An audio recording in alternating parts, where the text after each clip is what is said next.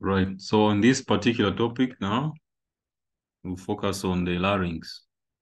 We are still discussing the respiratory system.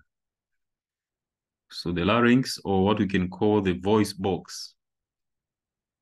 This is the structure of the respiratory system where division between the upper and the lower respiratory tract occurs. In terms of position, the larynx can be found between the following cervical vertebrae. Between fourth cervical vertebrae and the fifth cervical vertebrae. Okay, so that is the level at which the larynx can be found. So this is the superior part of the larynx, and this is the inferior part of the larynx here. So the larynx superiorly is the thyroid cartilage here. Then inferiorly is a cricoid cartilage shown here. The two cartilages are held by membranes. Now these membranes are referred to as ligaments. But ligaments, mainly we use it strictly between bone and bone, not between cartilage. But nevertheless, it's considered as a membrane also, as a cartilage. So we call this as cricothyroid cartilage. Cricothyroid cartilage. This cartilage in between. The mid part of this membrane is thickened and therefore is known as cricothyroid cartilage. The lateral parts are thin, so they are called cricothyroid membranes. So there's that interchangeable use of those two terminologies. It is the mid part that is thickened. That's the one which is referred to as a ligament. Then the remainder of which covers the lateral parts is referred to as a membrane. Nevertheless, it's just a membrane covering these two. So there's a giant space here, which is palpable even in living subjects. You can identify this space here. If you run your finger just below the Adam's apple. So this is the Adam's apple here. You can feel a notch. This is known as thyroid notch. This one here. It's a notch of the thyroid cartilage. You can feel it, especially males, where these cartilages are overgrown because of influence of testosterone. If you run the finger down there, you feel a gap. That's where the membrane is. And that's a place where a procedure known as cricothyroidotomy is done. Cricothyroidotomy. More like tracheostomy, but it's between the two cartilages of the larynx. Tracheostomy is in the trachea, but cricothyroidotomy is within the larynx. So in terms of function, the larynx, of course, prevents swallowed material from entering the lower respiratory tract by the presence of another cartilage. Now, the epiglottis is not hyaline cartilage, rather it is elastic cartilage. So if you check thyroid cartilage and cricoid cartilage, these are hyaline cartilage, but epiglottis is elastic cartilage. Then just superior to the thyroid cartilage is a bone, C-shaped bone here. This bone is known as hyoid bone. So we all have a bone just under our neck there. It's always at the level of the chin, so it's difficult to feel for the bone. But if you palpate nicely, just above where the neck here is beginning from, you can feel a solid bone there, known as hyoid bone. This bone serves as attachment for muscles that are attached to the tongue also. Next, that the larynx conducts air into the lower respiratory tract. So when air enters in the larynx, it's destined to reach the lower respiratory tract. Equally, air in the alveoli will pass through the larynx into the external environment, which is the atmosphere. Now, as air is passing through the larynx from the lungs, it causes vibration of the vocal cords, and that causes sound, as we call it, in enabling us to form speech. So it helps to form speech, and therefore called the voice box. Now, we're saying the whole larynx is formed by a framework or the skeleton of cartilage. I've already mentioned the two, which is cricoid and thyroid cartilage. Then I've also mentioned another type of cartilage, which is epiglottis. This is elastic cartilage. At the back, what we are going to see is this continuation at the back and lateral, sorry. By the sides, still, cricoid cartilage continues, thyroid cartilage continues. This is the front. This is the Adam's apple. This is the cricoid cartilage. Then this is the lateral view. This is the back of the larynx. So that is thyroid cartilage, the largest cartilage anyway, of the larynx, then followed by thyroid cartilage. Above is epiglottis. Though it's shown blue here, the type of cartilage is not the same. It is elastic cartilage. Then now here we are seeing the larynx from the back. So this is epiglottis, thyroid cartilage, cricoid cartilage. On superior to the thyroid cartilage, into the cricoid cartilage, there are these two more like pyramid-shaped cartilages, left and right. So we call them as arytenoid cartilages. So arytenoid cartilage, so these are paired, left and right. Okay, then in addition to that, we have smaller cartilages on top of the arytenoid cartilage. We call them corniculate cartilage. You see those shape, more like sharp tips of the arytenoid. So they sit on top of the arytenoids. So we call them corniculate cartilage. Then finally, here at the entrance, or the glottis, this is a glottis, into the larynx. Those are cuneiform cartilages. Now, this structure shows the cartilages when skin and membrane, when mucosal membrane has been removed. But if the mucosal membranes are present, you will not see the cartilage. You will just see their markings. For example, here, we are looking at the larynx from the superior view, from above. So we can tell the corniculate cartilage. Corniculate cartilage, we are saying those are the ones on top of the arytenoids, the sharp tips. They are shown here. Then we have smaller ones on the opening of the larynx, which we call the glottis. We call them cuneiform cartilage. So these are cuneiform. So in total, we have these paired cartilages: cuneiform, corniculate, and arytenoid. Those are paired cartilages. Then the unpaired one, because they just surround the whole larynx, is the cricoid itself, the thyroid, and the epiglottis. So these form more like a chamber, which we call now the larynx. Now, see that this is the epiglottis. So in the epiglottis covers here, what will happen? Let's look at this. The epiglottis is now here is covered in membrane, but we know that the core of it, at the center there, is elastic cartilage. So now what will happen is when swallowing, the tongue pushes back. This is the root of the tongue. That's the tongue. The tongue pushes back, and then the epiglottis covers that opening there, because that opening goes into the trachea, what we call the glottis. So this is a glottis opening between the vocal cords. So this will cover all this part and nothing can go in. So what will happen now is when this covers, food will run on the surface here into the esophagus at the back. At the same time, food runs besides here. So it goes up and down like that, and the sides down into the esophagus. So here now we're seeing at the larynx from the back, but the soft tissue have been removed, the membrane. So we are just seeing the cartilage. So the epiglottis covers the glottis, which is inside there. Then food will fall on the surface of the epiglottis and also on the sides. At the back here, we have the esophagus.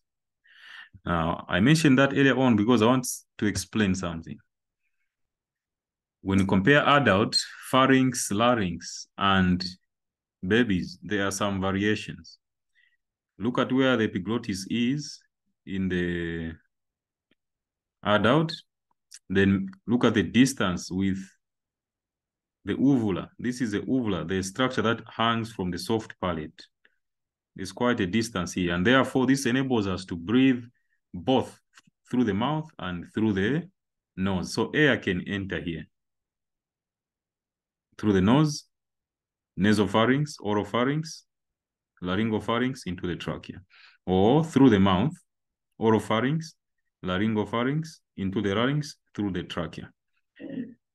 This is okay for adults, but in children, in their early stages, we call them obligate nose breathers. Obligate nose breathers, because for them, strictly, they have to breathe through the nose because of some variation here. We'll see that the distance between the larynx and the uvula is shorter in these individuals. If you check here, they're almost touching. So for them, at any given time, when it comes to breathing, they have to breathe through the nose. So air must enter here through the nasopharynx, oropharynx, and finally into the laryngopharynx via the larynx into the trachea. So while they are lacking the ability to breathe through the mouth, this enables them to feed and breathe at the same time.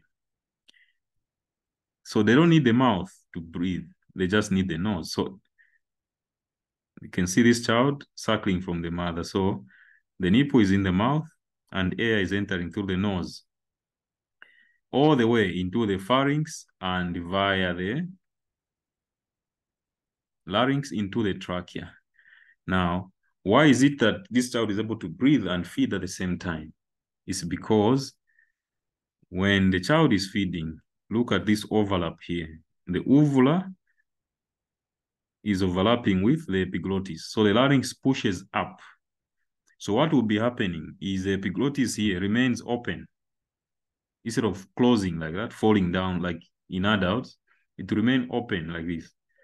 So air will be coming in from the nose direct through here and into the trachea. But food will be passing besides, especially milk, because they're just breastfeeding at this stage.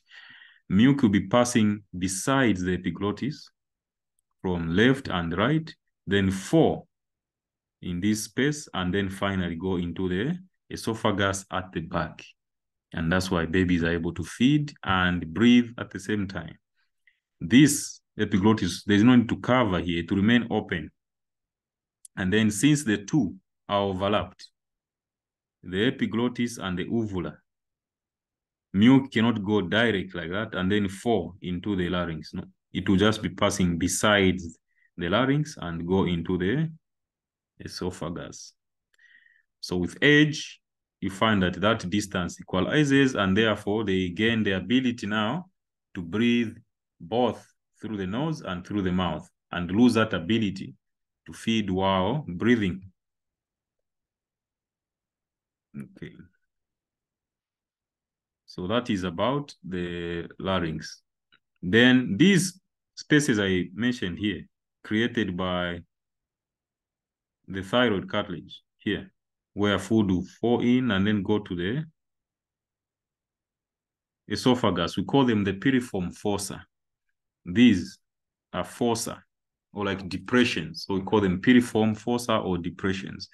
They are quite large.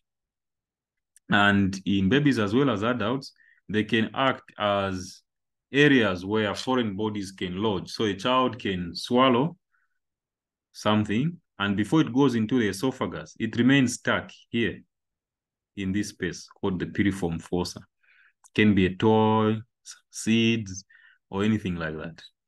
And those, sometimes people wish to traffic certain things, may actually even hide some of those precious stones or anything in these spaces in the neck.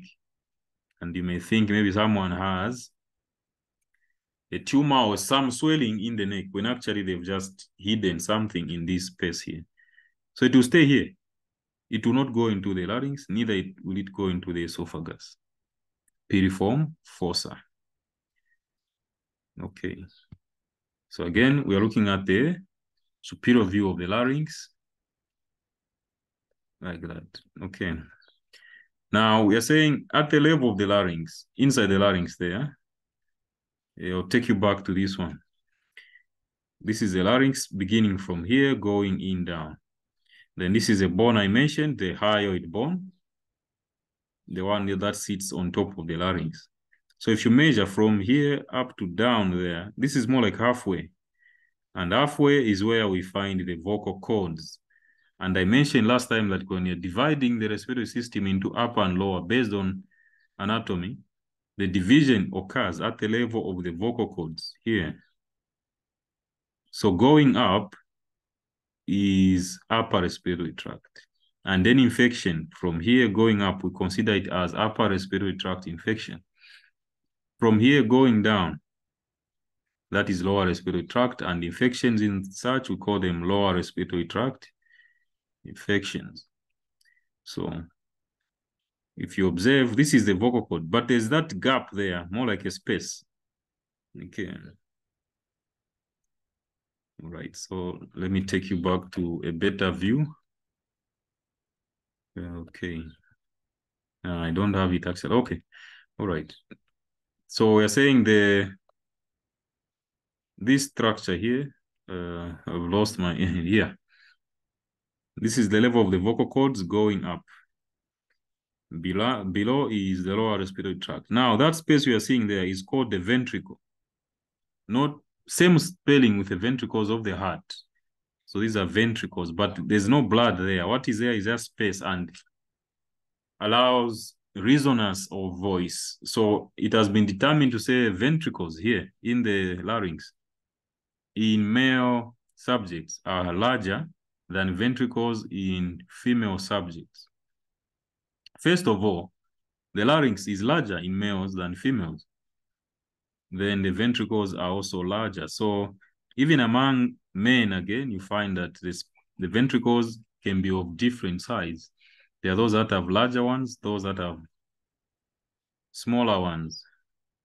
So the larger the ventricle there, that space we are seeing, the greater the voice. Those individuals that have deeper voices is because of the size of the ventricles within the larynx. So that acts as a chamber for resonance so that the voice becomes deeper.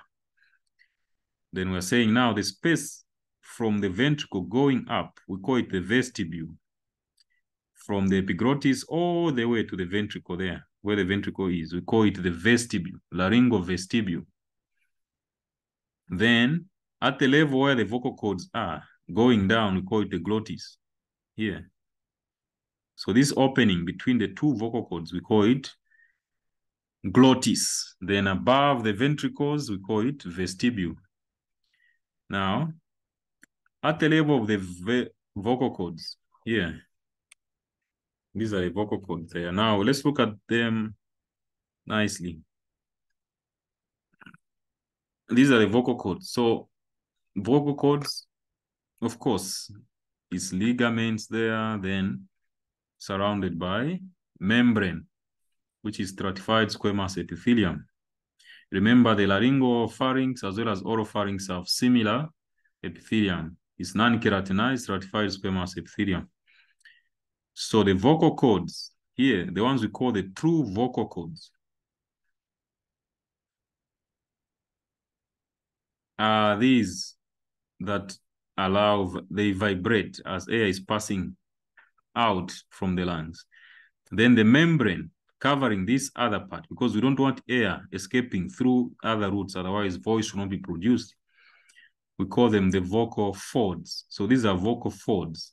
Then in their medial end, they form vocal cords. So these are the true vocal cords. This, even though it vibrates, it will not produce sound.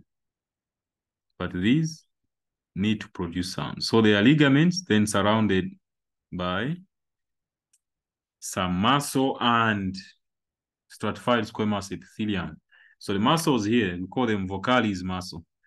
Vocalis muscle allow opening and closure of the vocal cord. So like here, the muscles have, contracted and causing the vocal cords to open. Here, the muscles have relaxed, causing the vocal cords to close. So what is opening and closing is a glottis. So depending on the degree of closure or degree of opening, different sounds will be produced as these vocal cords vibrate. Okay. So at the back, they are attached to the corniculate ligaments here. Corniculate ligaments, then in front attached to the epiglottis. Corniculate ligament in front, epiglottis, and therefore allow vibration. So at that level, I'll take you back to the previous diagram here. If you cut at this level of the vocal cords, going up is upper respiratory, going down is lower. So you see that even nerves and blood vessels supplying the lower part of the larynx are different from nerves and blood vessels supplying the upper part of the larynx. Okay.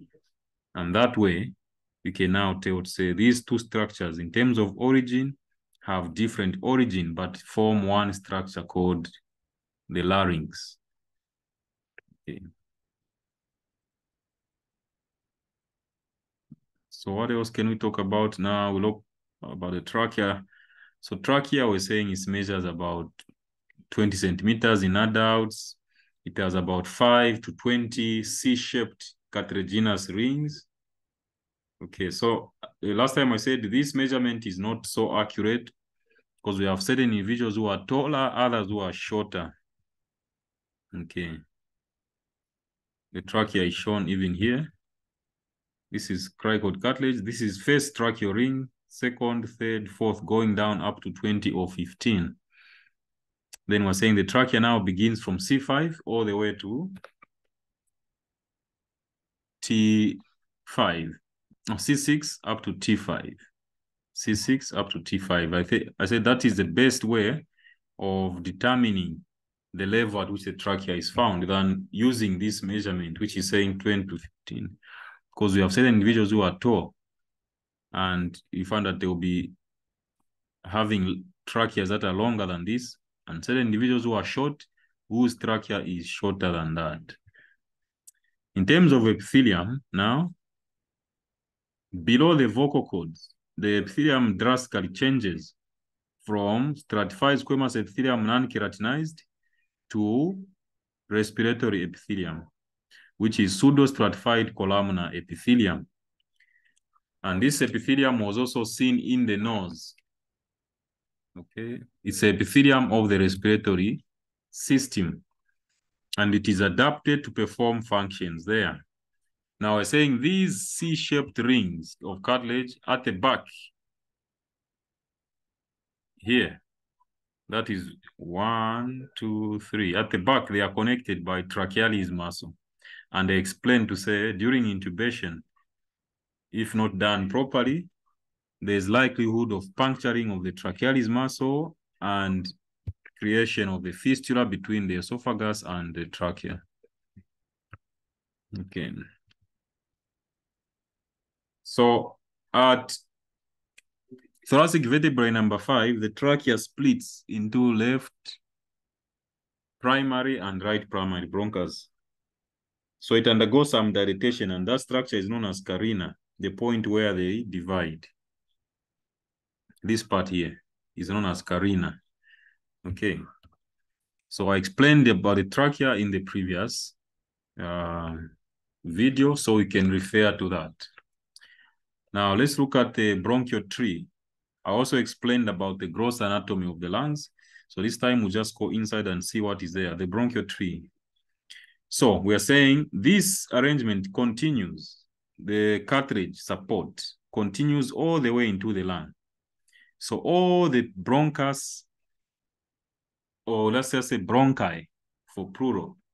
So that is the primary bronchus, secondary bronchus, and tertiary bronchus. All of them have hyaline cartilage on their surface as support. And I said the tertiary bronchus are the ones that supply the segments of the lungs.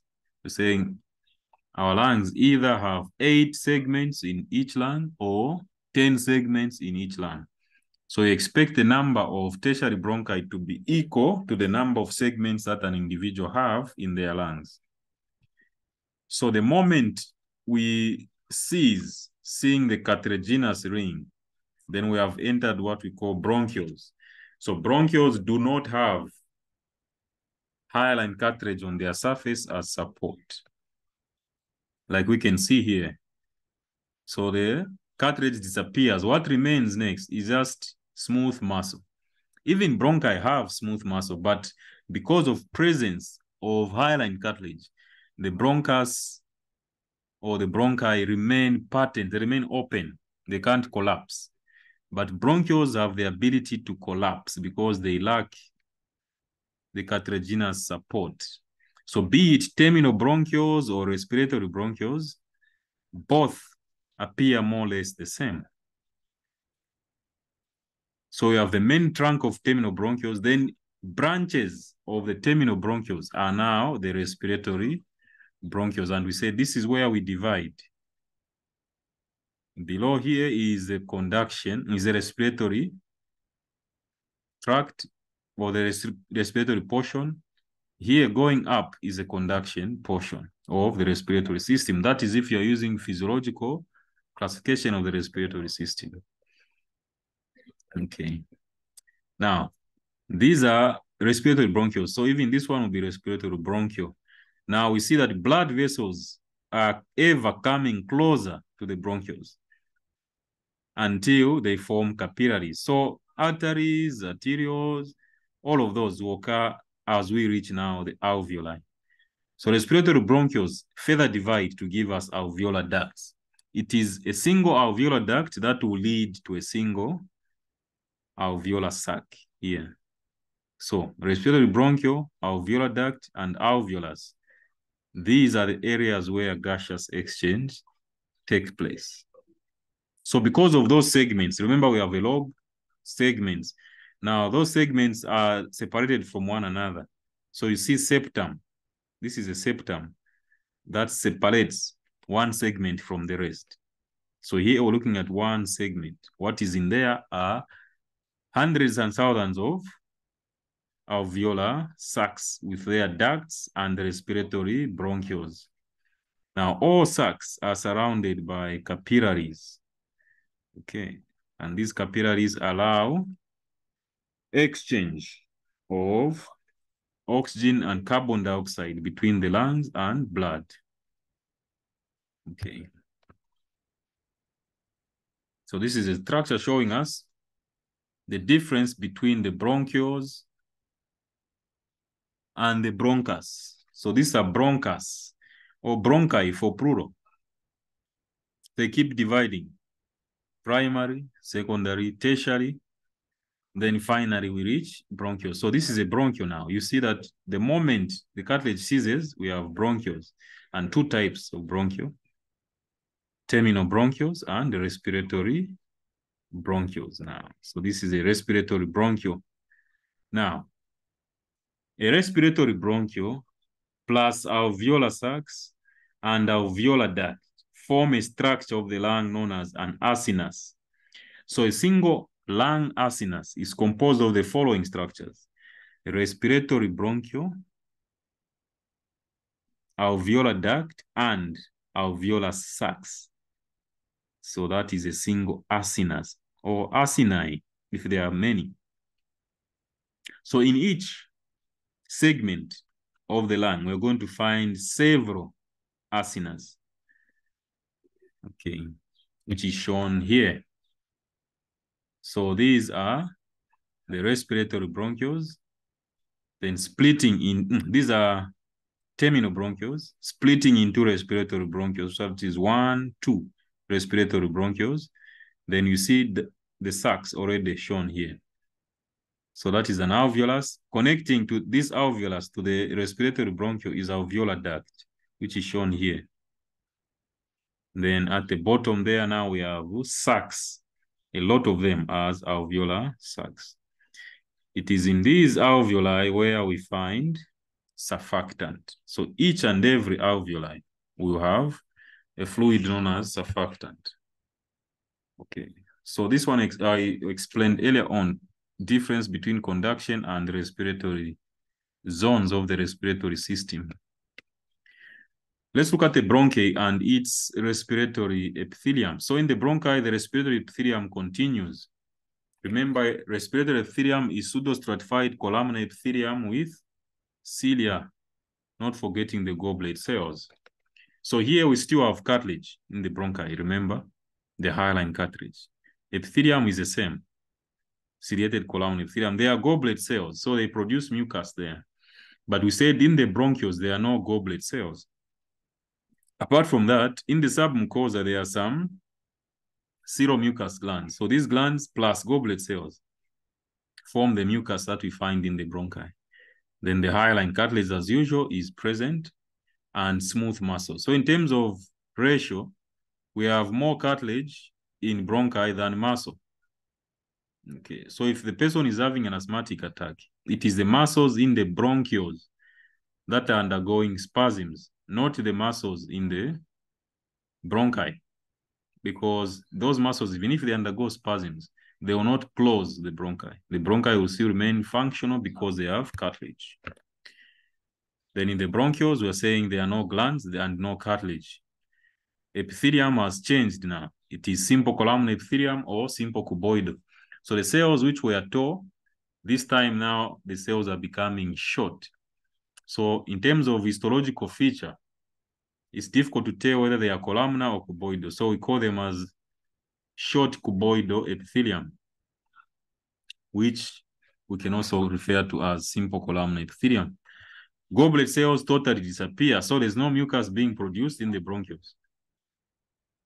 Smooth muscle, since there is no cartilage, so smooth muscles dominate in the bronchioles. And we're saying patients with asthma, this is where the problem occurs. It's these smooth muscles that are contracting, reducing the lumen.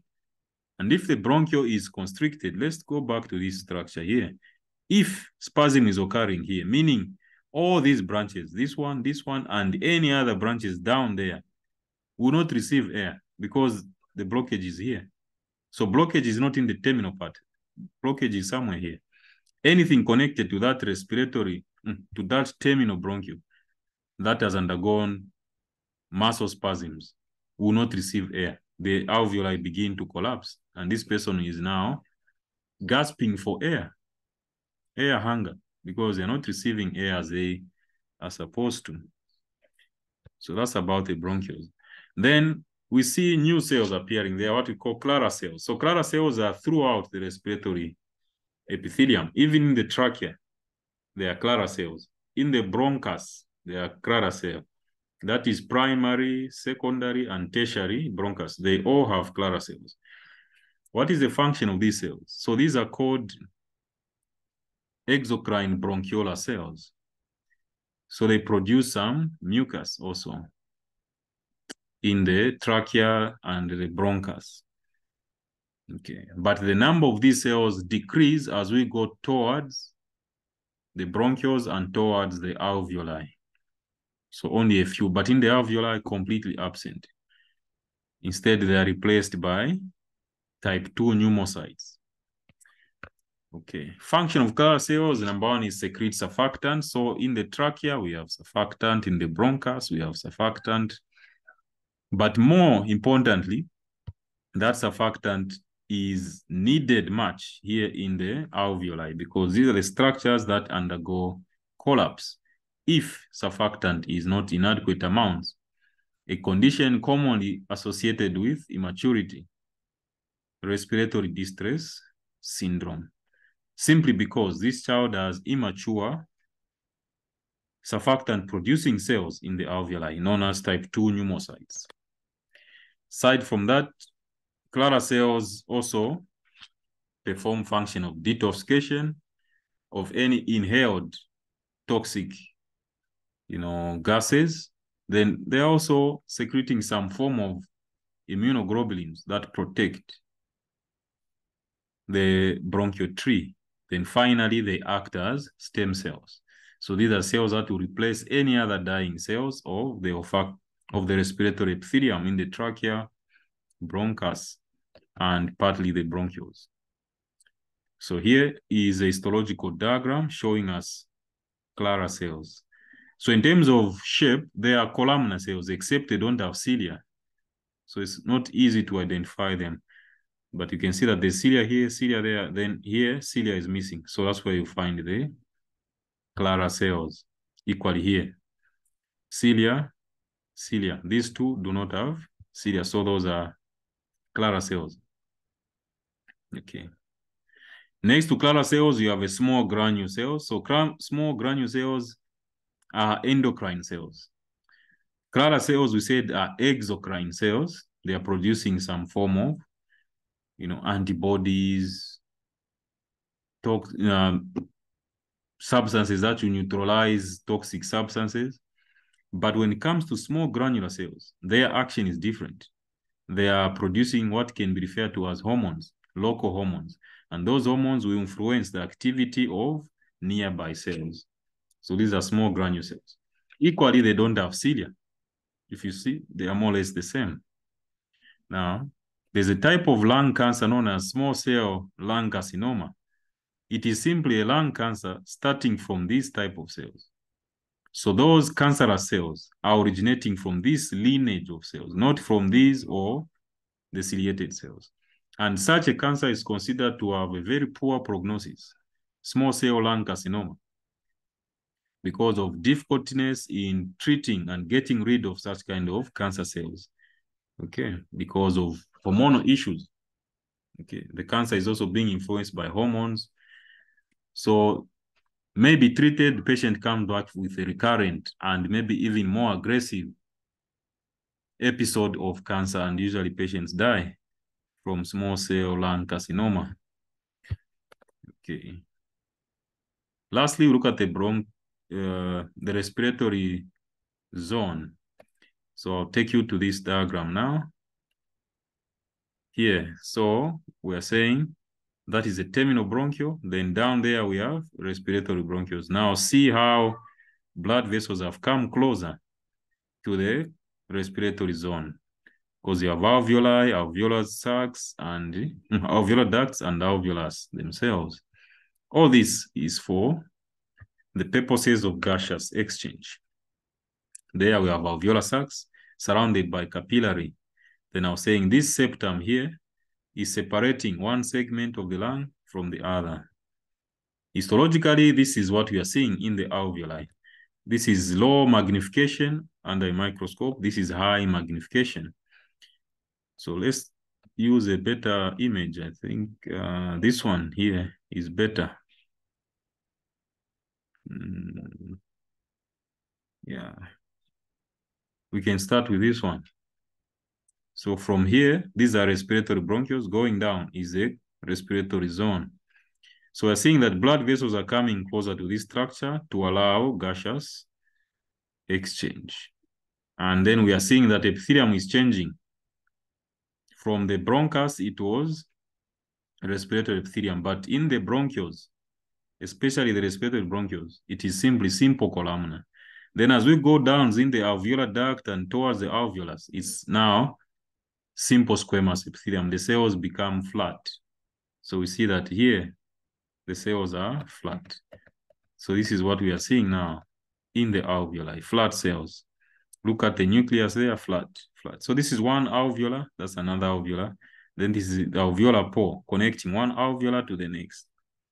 So what makes the wall of the alveolus are two types of cells. We have type 1 pneumocytes and type 2 pneumocytes. Type 1 pneumocytes are the simple squamous cells. These flat cells, 1, 2, 3, 4, 5. These are flat cells. What these cells are doing there, the function is just to allow movement of gases from these blood vessels. You see that a blood vessel here, blood vessel, blood vessel, blood vessel. So they're just allowing gaseous exchange. So type 1 pneumocytes are for gaseous exchange, whereas type 2 pneumocytes are there to produce sulfur. Okay, just hold on a bit.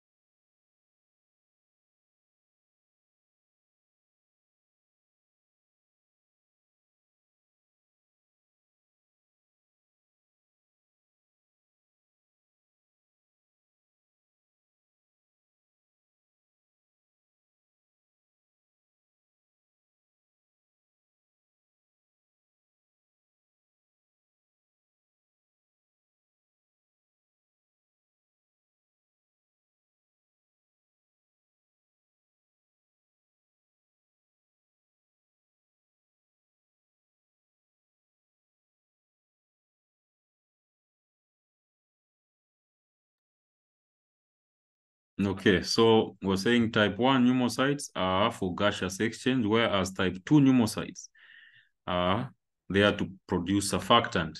So they are more like Clara cells of the alveoli. But in the bronchus and in the trachea, we have Clara cells which are producing surfactant. So we don't have Clara cells in the alveoli. Now, within the alveoli also, we have macrophages. If you can see this, macrophage. So these cells are called dust cells. Dust cells. Similar to the Kupffer cells we find in the liver. These cells are there for immune function, is to identify and remove anything that is foreign or dying in the body. So I've mentioned about 3 types of cells found in the alveoli. Type 1 pneumocytes, acting as allowing gaseous exchange between blood vessel and the alveoli, which is here. Type 2 pneumocytes, they are not flat, but cuboidal, these cells here. More like star-shaped. These are star-shaped cells. These are there to produce surfactant to allow the alveoli not to collapse during expiration. Third cell is alveolar macrophage, otherwise known as dust cell, which provides immunity in the alveoli. Last but not the least is the respiratory membrane, or what we call the blood-air barrier. So we're taking this image here and magnifying it there, or from this one alveoli to the next. From this alveoli to the next. In between is a blood vessel. Blood vessel. So that blood vessel is here. This alveoli is here. So between the alveolar and the blood vessel is what we call the respiratory membrane or blood-air barrier. What forms the structure known as blood-air barrier or respiratory membrane are the following 3 structures. Number 1, the type 1 pneumocyte. Number 2, basement membrane of type 1 pneumocyte. And basement membrane of the capillary. This is a capillary here, which is shown here. Capillary. So the basement membrane of the type 1 pneumocyte and the type 2 and the capillary fuse to form one structure, which is just a basement membrane here. So it's referred to as fused basement membrane. Next is just a capillary wall. So essentially there are 3 structures. Alveolar wall made by type 1 pneumocyte, fused basement membrane of the alveoli and the blood vessel. Then the third is the alveolar, the capillary itself. So in short, oxygen and carbon dioxide to leave the blood vessels and go into the lungs, or oxygen to leave the lungs to go into the blood, has to negotiate through these 3 structures as shown here. Okay. And I think we can end here for today. Again, if there are any concerns or queries, you can still ask me. I'll be able to respond.